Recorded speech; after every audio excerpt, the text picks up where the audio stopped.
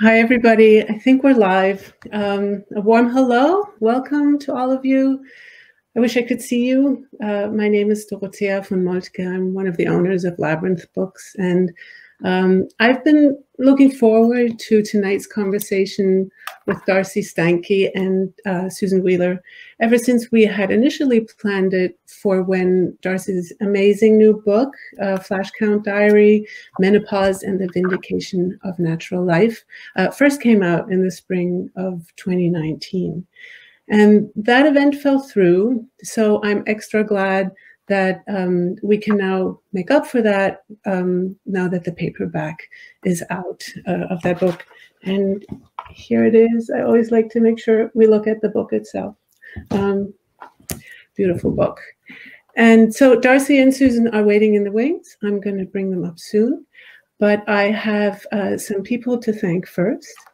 Both Princeton University's Program in Gender and Sexuality Studies and the Princeton Lewis Center for the Arts are co-sponsoring the event tonight and have helped us to get word out. And those are partnerships that really mean a great deal to us at Labyrinth. Thank you. A few practical things too. On the bottom of the screen, there's a link that you can see to our website where you can get Darcy's book for 10% off. You have to use the promo code Steinke. And truly, all of you and all your friends and relations, men and women both, should read this book since menopause is such an outrageously under-discussed topic. And Darcy's book makes that void in our conversation visible in the same instant as it fills it in really surprising and always lyrical ways. So I urge you to order Flash Count Diary from us online. You can also just stop by the store and pick it up or get it curbside if you want to give us a call. And all that information is also in the chat, at the top of the chat, as well as on labyrinthbooks.com. I'm actually going to take the chat down during the conversation, and then I will put it back up during the Q&A. So our plan for this hour that we have together is this. I'm going to take just a couple minutes to introduce our guests, then Darcy and Susan will talk, and we will leave plenty of time for your questions after that. Since the chat won't be up, here's how to ask a question on this particular platform. It's a little different from Zoom. There's an Ask a Question button at the bottom in the middle of your screen, and you can just go there and put your questions in the queue as you think of them, and we'll get to them. A very quick tech tip, which I hope won't be necessary, but this platform works best on Chrome or Firefox as your browsers. So should you have any trouble with video or audio, one thing to try is just to copy and paste the URL and open up a Chrome or Firefox browser. And hopefully that'll resolve it, and probably and hopefully it just won't be necessary, but just in case. So now just a little more background. You may know Darcy Steinke from her acclaimed novels. The two most recent ones are Milk and Sister Golden Hair, or maybe from her memoir, Easter Everywhere. Others among you might have met her during her time teaching creative writing at Princeton. She has also taught at several other universities and colleges, was writer in residence at Barnard, and is currently teaching at the New School. Susan Wheeler also teaches creative writing at the Lewis Center for the Arts at Princeton, but the two were friends before they were colleagues, actually. Susan is an extraordinary poet whose poetry collections include a ledger, assorted poems, and the most recent one is Meme, which was a finalist for the National Book Award. Well, Darcy writes in Flash Count Diary at some point that faith is not natural to her. There is a persistent tangling with the spiritual in all of her work, I think. And in this new book, the search for both the physical and the metaphysical dimensions of post-reproductive life, for how this phase changes the body and the spirit, very beautifully brings her close to the creaturely world, including the creaturely in us humans. In addition, the book combines memoir, medical history. It's a philosophical probe, feminist manifesto. We can learn, I think, both individually and collectively from it, and this really mattered to me, how to revalue what challenges us about menopause. So I am immensely grateful for this beautiful book. Mm. And with that, I am now going to hand things over to my good friend Susan and her good friend Darcy. Let me just find them. Let's see. Hi. There's Darcy. Hi. Hi, everybody. Darcy. And Susan. Yes. Hi. Welcome, both of you. I'm going to duck out. Thank you so much. Thank you, Dorothy. Yeah, thank you, Dorothea. Yeah. Darcy. I know. Talk about this book. I know. I'm so excited. I love that the paperback is out now, and I had the chance to reread it. And I was so, before we get into the subject, which is it's just revolutionary, your approach to it in so many ways, I just wanted to commend the writing, which is, you know, just beautiful throughout the book. The book combines personal experience again, history, a lot of interviewing, a lot of sort of, you know, casual social science, as well as theory throughout. And so the mix is a difficult one to put on a page, but I just wanted to read people two sentences that give an example of how spare and yet evocative, how condensed and yet evocative your writing is. And this is these sentences occur when she's describing a drive to Dover Plains, New York. Winter is sliding into spring. The trees are in first bud. Once I turn onto Route 22, tulips bob in yards and tiny white petals like confetti float down over the road. Just beautiful. Thank you so much.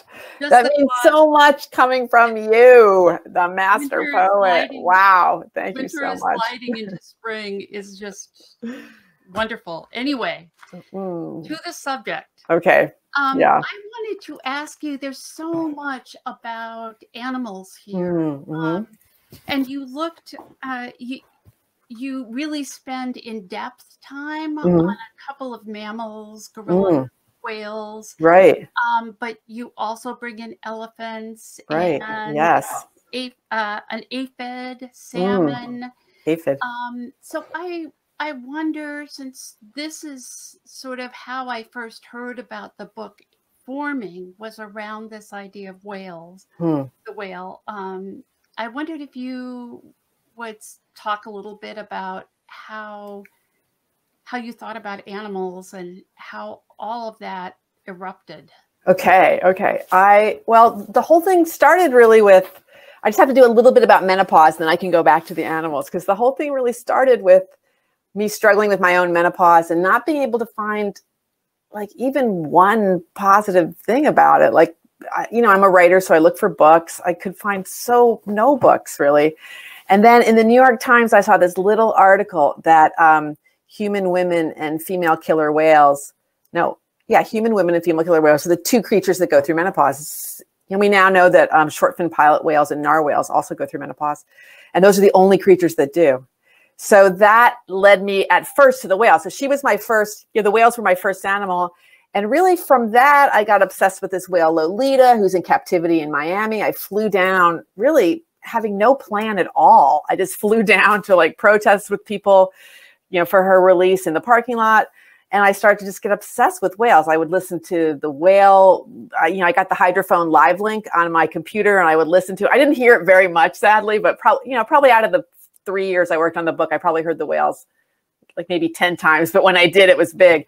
And to hear them like in my Brooklyn, my Brooklyn office, which is so amazing. I read whale blogs. And of course, I eventually went to see the whales, and the whales that were in this particular study are the southern residents who live in the Salish Sea, in the San Juan Islands, just out from Seattle and Washington State. And so I kind of used her like a totem, I realize now. Like, I didn't really realize when it was happening to me what was actually happening to me, because it had never happened to me before. I mean, I've had religious practices, and I've gone to church, and I've meditated, and I've prayed, and I've read Thomas Merton, and I've read, Simone Weil, but I never really had it happen to like grab me from the animal world like that. Like, that was new, So it was amazing. I mean, and I didn't really understand what was happening the whole time until like near the end, where I'm like, oh, this was a whole spiritual thing, where this animal sort of led me through my own life process, and I'm the last person you would ever think, I don't like to camp, you know what I mean? Like, I'm not that crazy about animals. Like, I love nature, but like, you would never think this would happen. So it was really out of the blue and really amazing. And then really what happened is I got to see J2, Granny, the 105-year-old whale of the southern residents.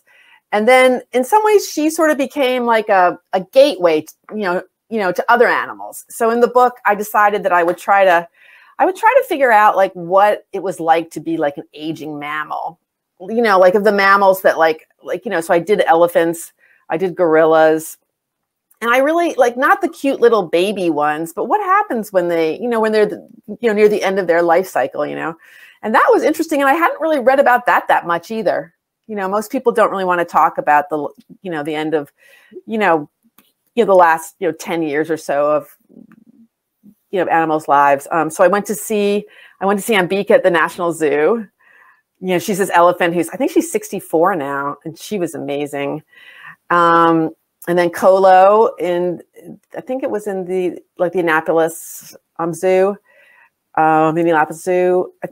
Yeah, she's passed now, but so just to learn more about what their lives were like. And I learned a lot. I felt a lot of compassion for them, more than I thought. Like, I remember when I was studying like gorillas, I still think about this all the time. Gorillas have it pretty tough, like gorilla females, because, there's one silverback and then there's between 2 to 10 women. And the silverbacks are, they're kind of rough, and sometimes another silverback will come and break into the group and, and threaten the leader. And sometimes some of the women or the female gorillas will actually go with that, gorilla if they think that gorilla is more powerful, actually leave their family group. And sometimes they'll even leave children there.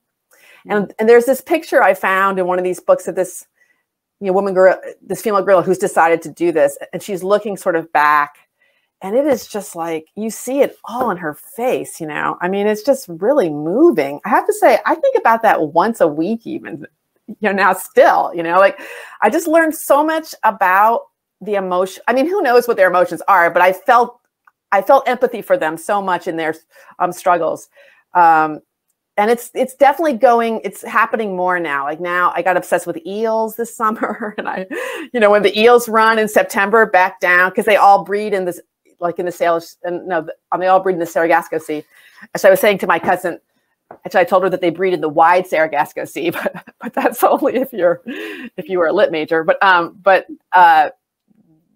I didn't get to go see it because the water was too high. It was raining too much, but I had my strong flashlight because I really wanted to see them go back to Delaware, actually back into the sea to breed. So it's gotten like, I got a spider bite because I'm leaving all the spider webs up now, so it's definitely getting more. I don't know exactly where it's going to lead, but I find it like, particularly because I'm not like inside churches a lot now, I find it that the animals are almost becoming like, they seem to have a very, I don't even want to say holy, but because that seems to like, put them over here, but they have a lot of meaning for me, like a great, great meaning for me at the moment.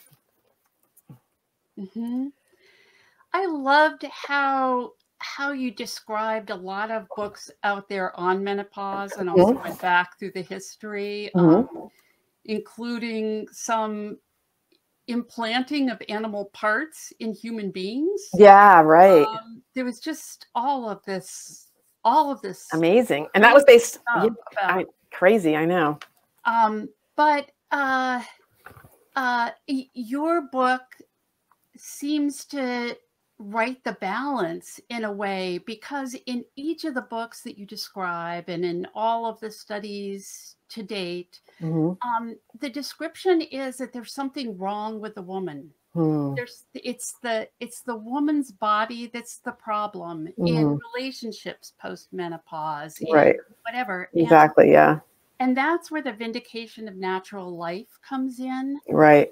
And so even though it's not sort of a how-to book on how to deal with hot flashes and how to, all of that stuff, it still seems like a how-to book in terms of how to honor and approach the post-reproductive life, and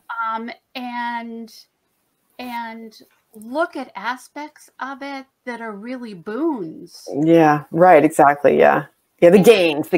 Actually, nobody wants to talk about the gains. Yeah, exactly. Yeah, that's right. Yeah, I mean, I think that, it's hard. You really have to reframe. I had to reframe it in order to even be able to think about it, because it's so, when if you're just left alone to Google it out, the websites about menopause, even the way they listed the script, even the fact that there are symptoms is wrong, actually, because it's a natural part of life, but it'll be like a senile ovaries. Now, okay, there's a better way to say that. You know what I mean? But each of the ones will be like a nasty zookeeper, saying something about their, decrepit animal. It's really terrible, so, and there's no doubt that's had a strong effect on us, so, that was the thing that I really worked hard. I knew myself as I was going through it.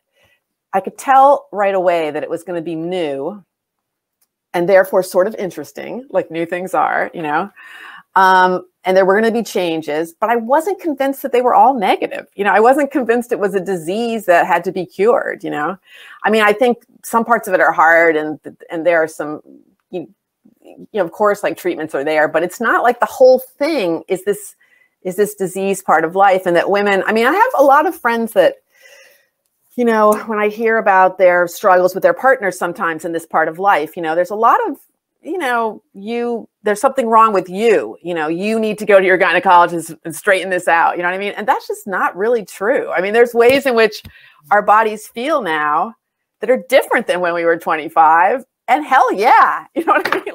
Yeah. And let's get that to lead our, desires, right? Actually, whether it's physically or whether it's whatever, whether it's in your professional life, your family life. One of the hardest parts about going around when a book first came out was the women. It was also, I felt very grateful for it, but the women, it was hard to hear though. The women that would come up to me and tell me that people would make fun of them at work. People would, they make endless jokes about sweating and the air conditioner, but their husbands would make fun of them. And sometimes their kids would make fun of them too. And it really upset me. And they were sort of saying, how can I talk to them about it? And I realized that woman needs to stick up for herself, but the culture itself needs to be rejigged. So this is not a problem. You know what I mean? It's the wrong mindset, it's so that, and there's some, I know in England, they're starting to, well, they're having some corporations and businesses are going to have cold rooms, and they get tax breaks to have cold rooms so women can go in. They're a little bit ahead of us in England. And then also the Department of, the Minister of Education just said that they're going to teach it. And this is sort of like when you hear this, they're acting like it's a big thing, but it's crazy that they haven't. They're finally going to teach it in sex ed along with puberty and birth. It's just it's insane that they weren't. You know what I mean? No wonder that we have no information and everybody's all freaked out about it, because when that vacuum of lack of information happens, you know, that's when a lot of shame comes in, you know, both for, you know, for the women and probably for the families as well. Like they don't understand it, that, you know, there's nothing, like they don't know anything about it. And so, you know, this, you know, kind of, you know, jokey, uncomfortable, and then shame comes in as well. So, I mean, I found a lot of things that are positive. I mean, a lot, like, you know, I'd say, yeah, I'm steadier, I would say. Let's see what else. I would say I have a lot of energy. I mean, it's not that fun to cycle. Hello. You know what I mean? Like, I mean, cycling is hard, you know?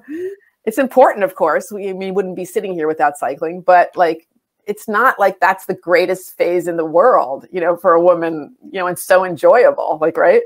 So I just feel like what? Yeah, I'm sorry. I love that whole passage in the book, and Abby's reaction, your daughter's reaction. Yeah. To the second time she got her period. It's Yeah. like, what? I got it again. She couldn't believe it. She thought she only got, because I did the whole talk and I prepared her for years, you know. And then when she got it, there was like a feeling of kind of pride and like, but then the next month she broke into my office and was like, I got it again. And I'm like, you're going to get it every month. And the expression on her face was such horror, you know, just like, and complete bewilderment. And I had to say, and then she sort of goes, why? If I'm only going to have, I might not have any kids or two. And I'm just like, it's just the way it works. You know, there's nothing we can do about it, you know, like, so. Right. Yeah. I also really liked your discussion about one of the gains as being a kind of ungendering.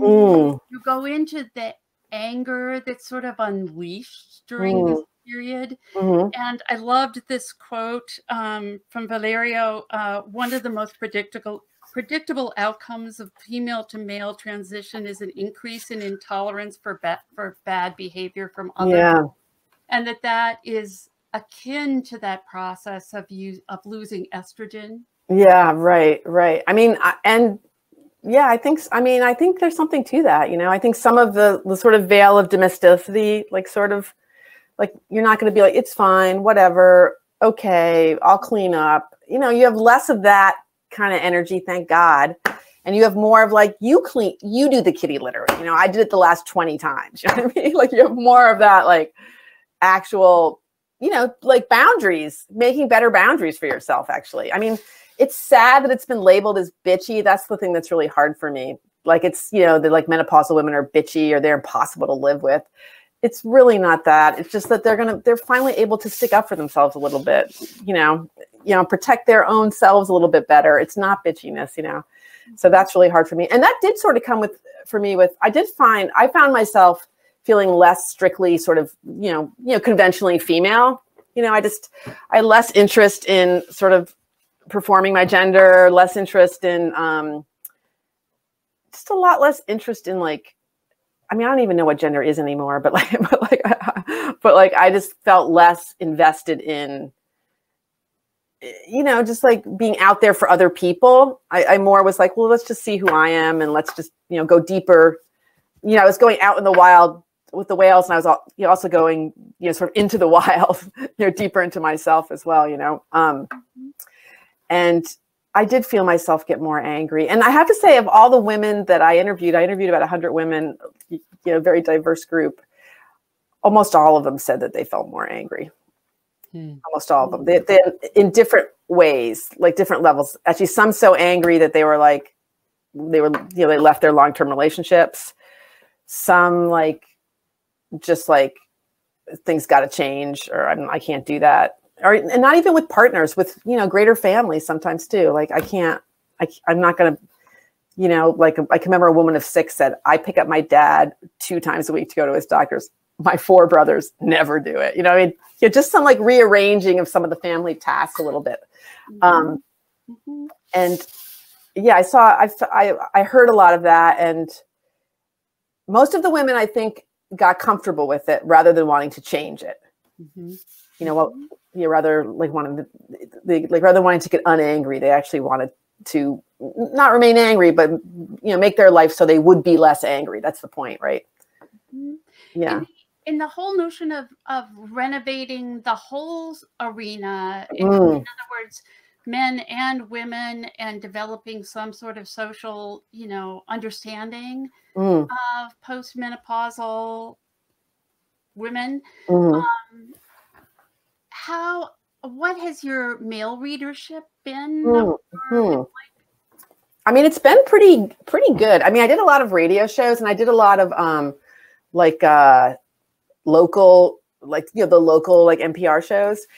And there would always be, it was always very lively. Sometimes they would have like a very strict kind of hormones doctor there, and that would never go that great. But but they usually had a doctor that was more open to more open to lots of things. And sometimes they had like a sort of midwifey kind of lady, which was great. But there would always be one man that would call in like near the end, and I would think, oh no, here we go. We're going to have to hear something. And the man always, this was like maybe over 15 different times, said like, my wife's, is in this or is about to go through it. How can I help her through this passage? Every one of them, and that really made me really feel like they don't have the information. I mean, if the women don't have the information and it's too weird to share it, they really don't have the information, And so they really seemed sweet to me, and kind of wanting to figure out how they could help and what they could do, I mean, for the men that I interviewed for my book, I'd say it was about half and half. About half of them were very irritated, and some of them would even say to me, I want the woman she was before back. And I felt like, I would never say to him, but I felt like that ship has sailed. You know what I mean? You should really learn to live the amazing woman you have in front of you now. That's the project, But then others of them were cool. Others of them were very much they might be surprised by some of the changes in their sex life and stuff, but they also were kind of positive about it. The closeness, I think, the men that were able to embrace it, there was a sense that there was a greater intimacy, because it's to show vulnerability. You have to sort of show your vulnerability when you're going through menopause. So that was good. I always meant to write something for men about it, but I just never got around to it. But I wasn't even sure how I would do that or what I would do, but somebody should, right? Yeah. Completely. Yeah. Now, the first whale that you became interested in, or the first entrance into this, when you read about killer whales, there was an opening there in that they often became the pod leader. Right, exactly. Talk a little bit about that. Sure. And then maybe I can read about seeing Granny too. Should I? Okay. All right. Yeah. So let me talk. I'll talk for about 5 minutes and then I'll go. Okay. So when killer whales go through menopause around 45 or 50, they then become the leaders of their pods. They go into leadership positions. And they know where the salmon is in time of scarcity. These whales are unbelievably smart. They have they have spindle cells, so they have empathy and emotion like us. Some of their brains are about 3 times as big as ours. They're just incredible creatures. But I mean, some people say they have all the area of the ocean, so the hundreds of miles like map in their head all the time. So when they go through this transition, they become the leaders, and they move into some leadership position. And the scientists who studied, from the little article I saw in the Times, from watching them, over years, 20 years, they saw that the 50 and 60 and 70 and 80-year-old females were always in the front, So they figured out that maybe this is why menopause was selected in the Darwinian sense, because there's a lot of confusion about that. Nobody understands why menopause would be selected when most creatures breed to the end. And if this idea of fitness, which means having as many children as possible, is the point of life, why would we stop breeding, at midlife or sort of 60% life? So this is the first idea that is so great. It's based on the grandmother's hypothesis, but it's a little different than that too. Is that at around these whales get so important to the group, for their knowledge, that they start to lose you lose the ability to menstruate and give birth because they were needed for other things, right? And so then there had to be two groups of women, one to do the incredibly important work of motherhood. I mean, I did that. It's unbelievably hard. It's so crucial. But then this other group to do this other incredibly important work, and I would argue equally important in some ways, you know, of leadership and helping the group sort of, socially, kind of bind together and partnerships and stuff. So in that same article, they speculate that when we were hunters and gatherers in our earlier forms, this may be why menopause was chosen for us as well. At around 50, women got so valuable. You have to remember, this was before technology, right? So you couldn't just look on the computer, oh, which plants are poison, right? You needed some old lady to tell you that, or what does the ocean look like before the tsunami comes, right? Like you needed somebody who had all that. Like, so I actually think that you still need somebody to have all that. But so at around 50, we also as women became so powerful that two groups of women were made, so created. So that to me is such a thrilling idea. And it kind of seems, it just really seems true to me. Like there's a lot of other theories of menopause as well. But that one, it's just in my heart, I know it's very positive, but in my heart, it also seems really true. It just seems like, yeah, you now have a new thing to do. You may be still mothering a little, you may still have some domestic stuff, but you're moving into this new phase when you're going to have other interests and other responsibilities, and sometimes to your family again, but also sometimes to the greater world and the greater culture as well. I mean, like a lot of the women that I interviewed had felt a real push to, sort of dilate their activities and do some things that were for the community, for the groups that they were interested in, to sort of interact with the greater world as well. So that's how that happened. Do you want to read that passage? Oh yeah, I forgot. Actually, I got so excited about Darwin. All right, so I just want to read this little part about. Actually, this is my favorite part of the book.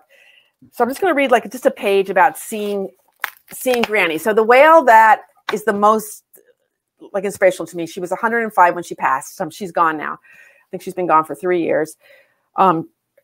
She's named J2. All the whales have numbers and letters, and you know her by her notch.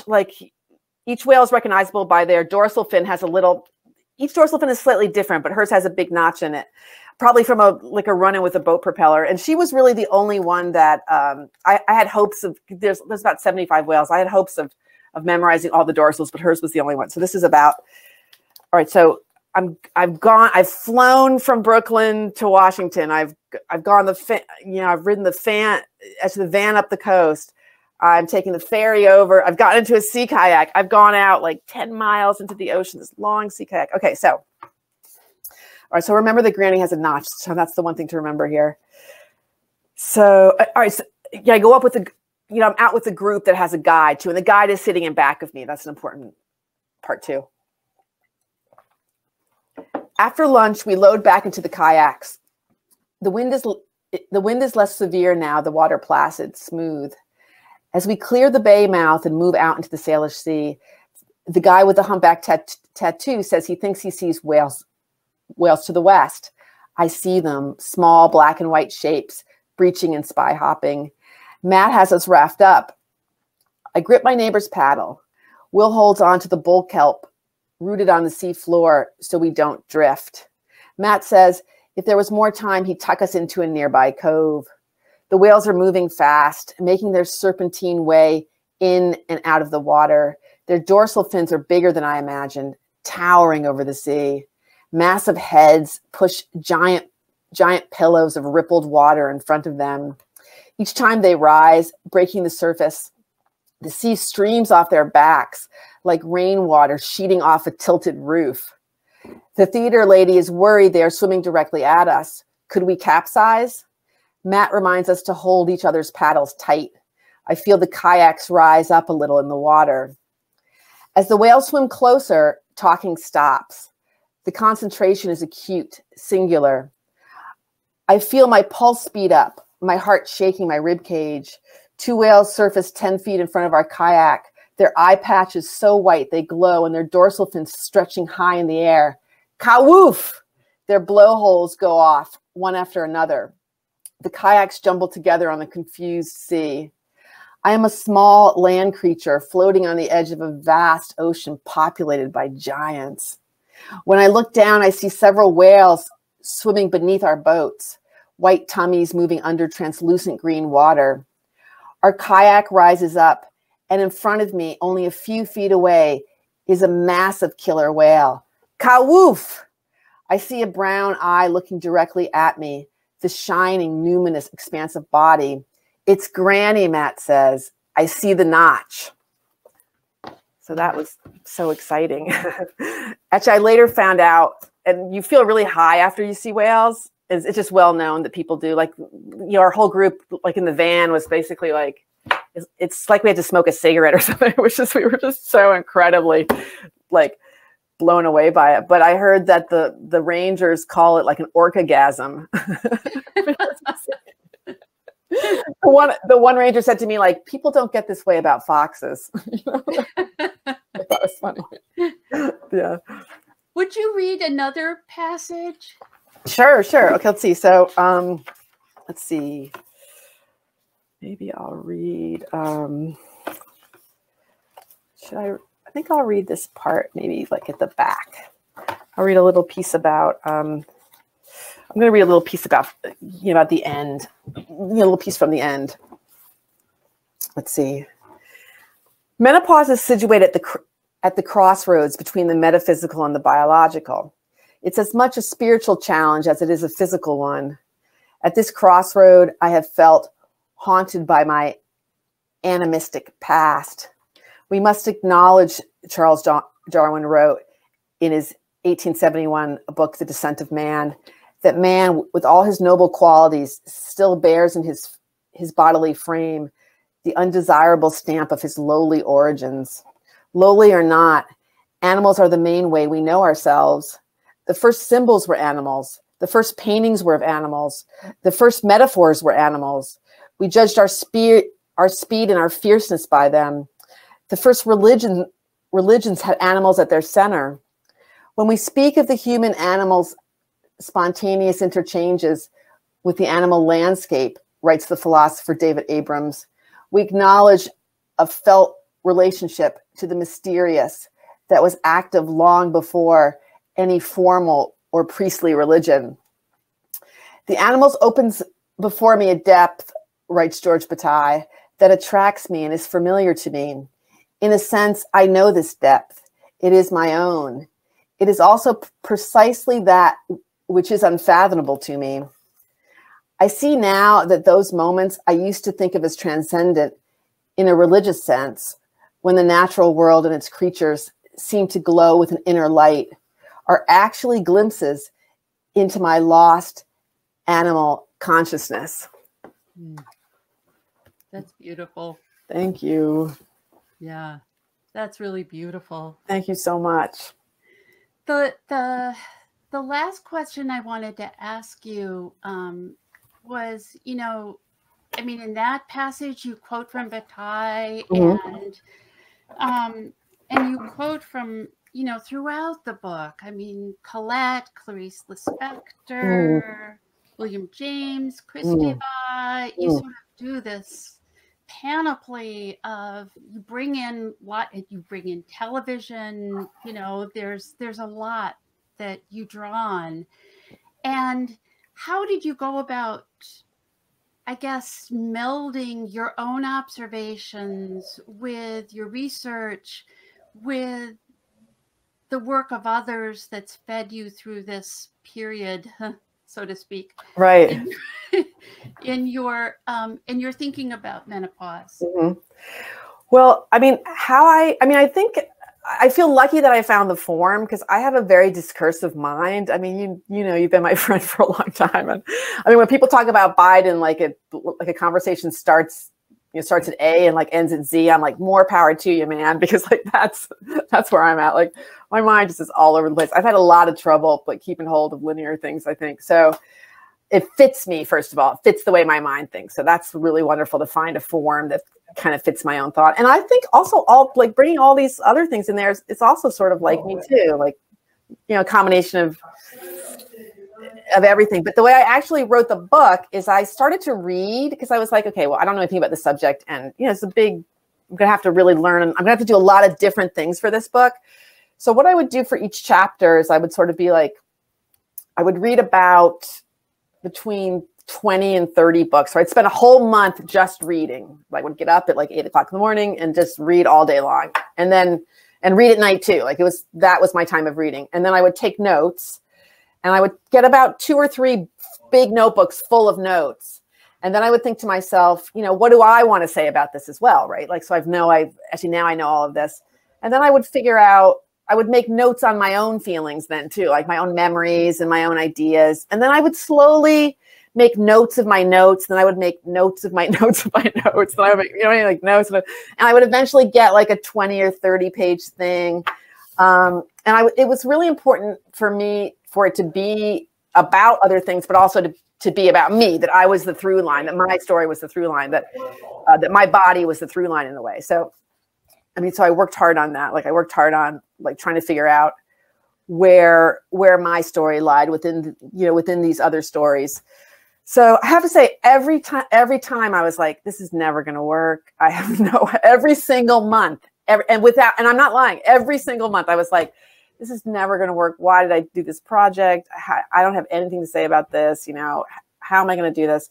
And then I would just go to my desk and it would, you know, I would just slowly work on one chunk at a time. And then I would say, oh, this chunk kind of does fit with this other chunk, you know? And then I would just slowly build it, you know, but like I never felt confident about it. I never felt like, I mean, I felt energy, but I didn't feel confidence. You know what I mean? Mm-hmm. But as the chapters kind of got up, I remember in the last 6 months before I had to turn the book in, I was supposed to write one chapter. And then I sort of was like, I think I'm going to write this other chapter too. So then I sort of knew that I sort of had the tiger by the tail a little bit. So I got to a place where I'm like, okay, I can bring this thing down for a landing. You know, it's like, but it was different than any book I've ever written. But I loved working it. I mean, I ran to my desk. I almost felt like the book was writing me. It just was a very rich. I mean, not all books like that are like that. And sometimes like books that like people are miserable writing are just like incredible, you know, masterpieces. So I don't believe that like it has to be like this, but it's a very nice when that happens for a writer, you know, like, so it was 2 years of really working really hard, you know, so that was fun. Yeah. Thank you guys. I'm joining you. Thank you so much. No, this has been really wonderful. And I'm joining you in part to encourage everybody to put questions into that queue under the Ask a Question button if you have them, and we'll get to those. I think, Darcy, in reading those 2 passages that you chose, you've given a sort of hint at the many dimensions of your writing in this book, and there are many others. You know, there's a kind of medical history voice. There's a really sort of badass political voice in it.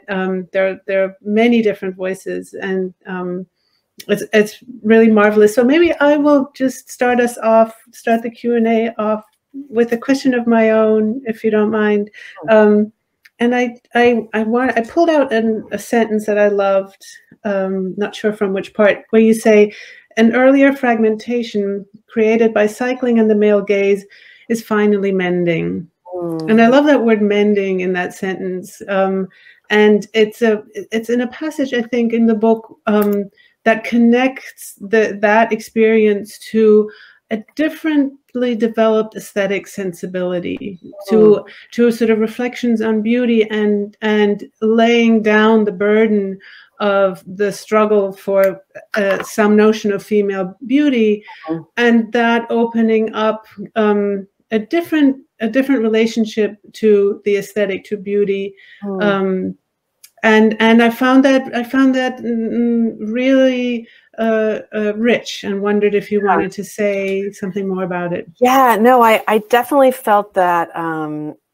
That I think the line is something like, since I strive less to be beautiful myself, I'm overcome by beauty more. Yeah, overcome. And I do find that to be really true. I find that to be, it's interesting because it keeps going now, and it's even getting more interesting now in a way, because it's almost like I just feel like embedded in the world in a different way. I feel like, I do feel, for me, you know, I'm cycling, and the male gaze was fragmenting, like it was hard, you know, and I feel more whole in a way.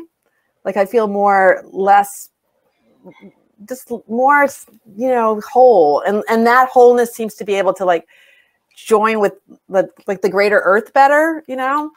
I mean, I think it's also about my interests. Like, I think in some ways, like earlier in my life, I was maybe more interested. I still love to go to parties, believe me, like, but I was more interested a little bit in like sort of being out there. And now I am more interested in being, I think, like inside myself, but also like inside the natural world as well, like inside the world of animals. I'm very interested in like reading about animals and sort of filling the world up. I mean, now when I see a spider web, I know it's like, I know what kind of spider web it is. I know sort of maybe what kind of spider that is. And so I feel sort of, I feel like I'm in better communication. Like I'm a better earth citizen, since I don't have to worry about doing my hair all the friggin' time. You know what I mean? It's just like, yeah. There seems to be though. I mean, part of what, and I'll get to a question that's now in the queue. But part of what I kept tracing in the book is that there seemed to be, though, a kind of dialectic between.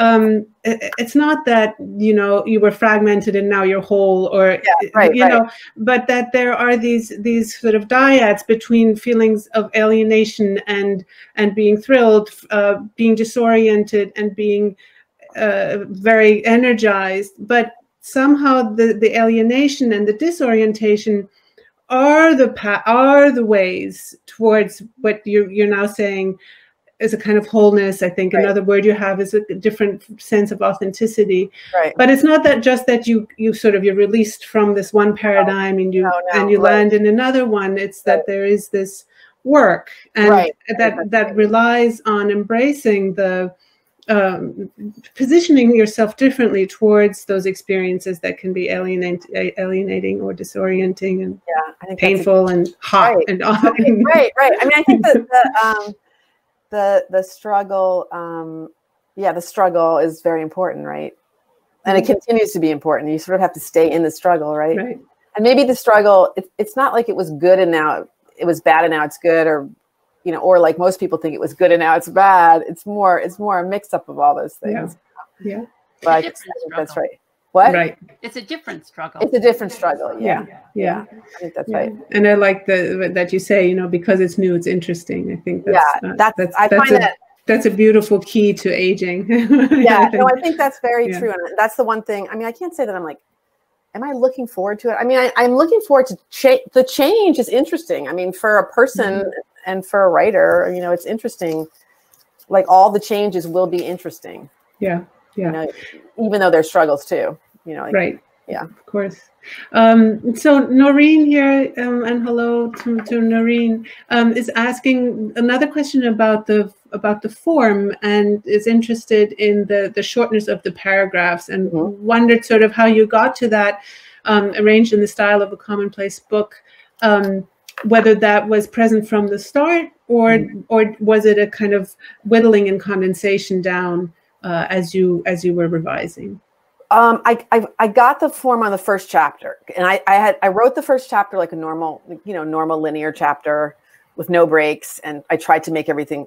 And I realized there was something sort of missing from it, and I also couldn't fit the stranger things that I wanted to, you know, that I thought were so important to my particular book, you know. So I kept on reworking it. I can remember.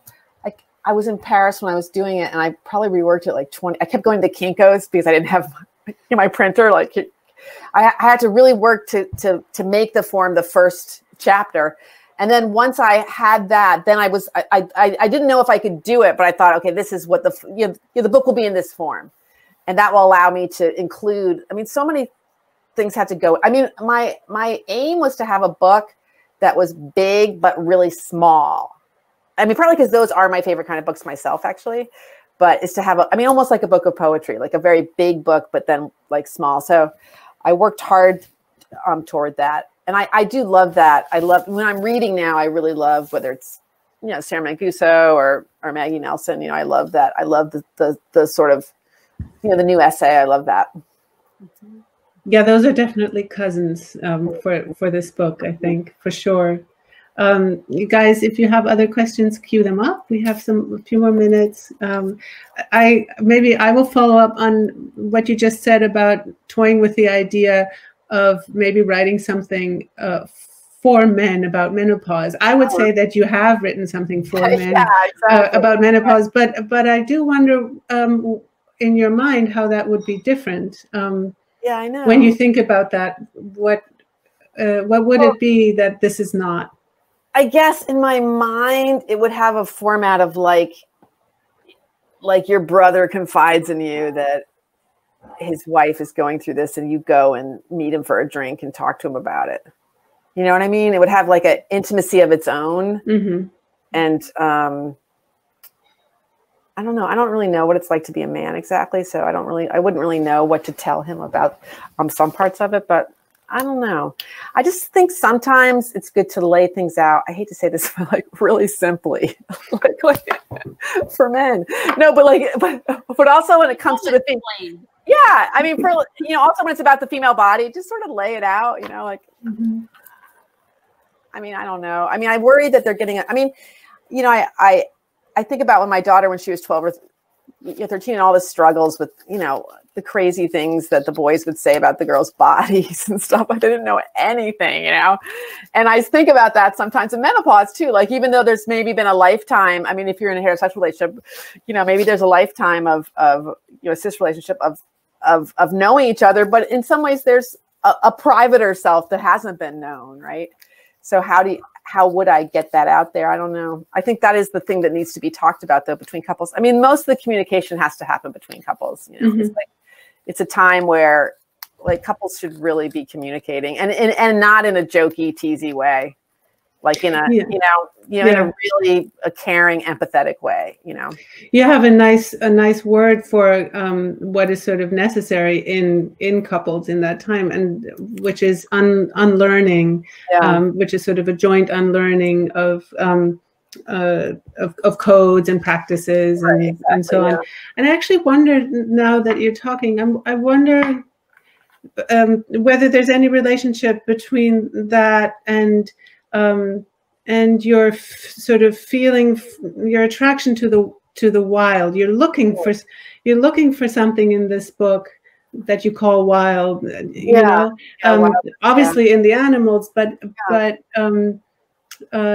whether there, certainly the unlearning is very specific in your chapter about sex during this phase, but it seems like it's called for in a more general way. And I think that's right. Actually, I think that's this. You sort of have to throw off some of the things that you thought were, whether it's the typical fertile, sort of sexual script in the bedroom, or whether it's what you even thought you'd like to do. You know what I mean? Like this the way you like to be in the world.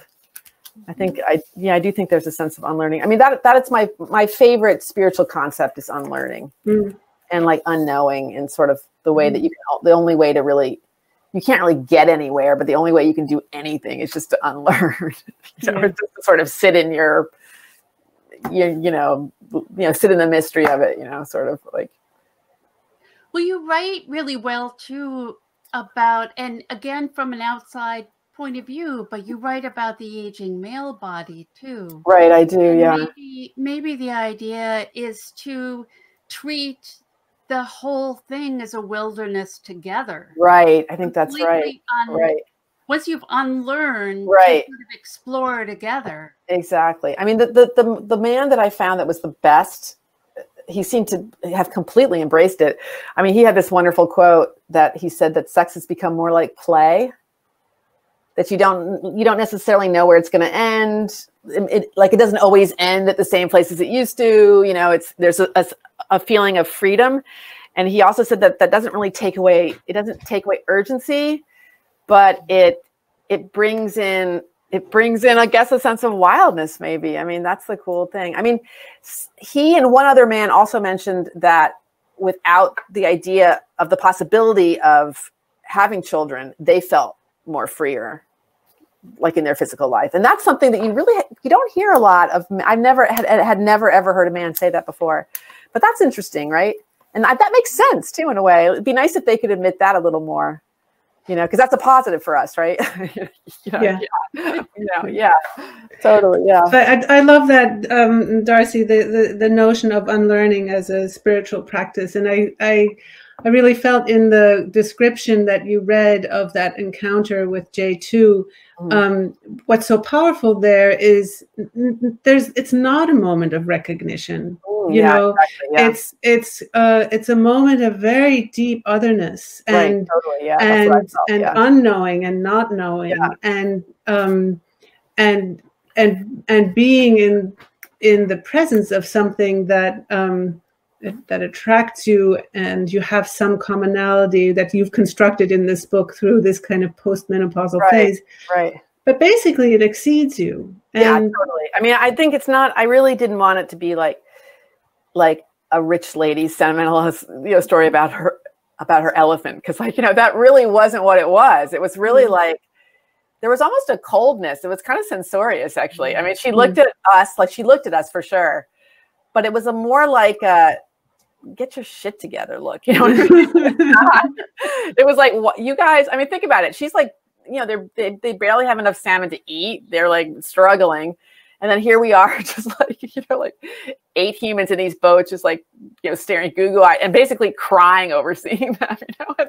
The look was just so amazing. I mean, her sense of leadership too. You know what I mean? Like you really felt like you were in the presence like of a leader, and that's not a thing that I've felt a lot. Yeah. That was really fascinating too, to see that. Like to feel that. Yeah, it was very fascinating. It wasn't at all, there was like nothing sentimental about it. It was, in some ways it was disconnected, but it was so much more powerful because of that. Yeah. Yeah.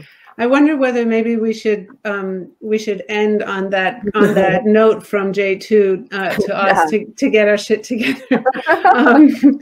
Because we really have to. We really all have to. There's so much in this book. I want to send you all to it. If you don't have questions now, you sure as hell will when you read it. And with that, I think I'm just going to wish you all a good night. And I hope to see those of you who are in Princeton in the store. If you are tuning in from elsewhere, and part of what's great about these events is that you can do that. And go out and get Darcy's book. And get it from your local bookstore if you're not ordering it from Labyrinth. Support your local bookstore, please. Please, yeah. It's so great to be with you in this forum for this little while, and I'm looking forward to a shared meal. So good night to all of you, and thank you again. Thank you so much. Good night. All right. Thank you. Good night. Thank you so much. Bye, guys. Bye. Bye.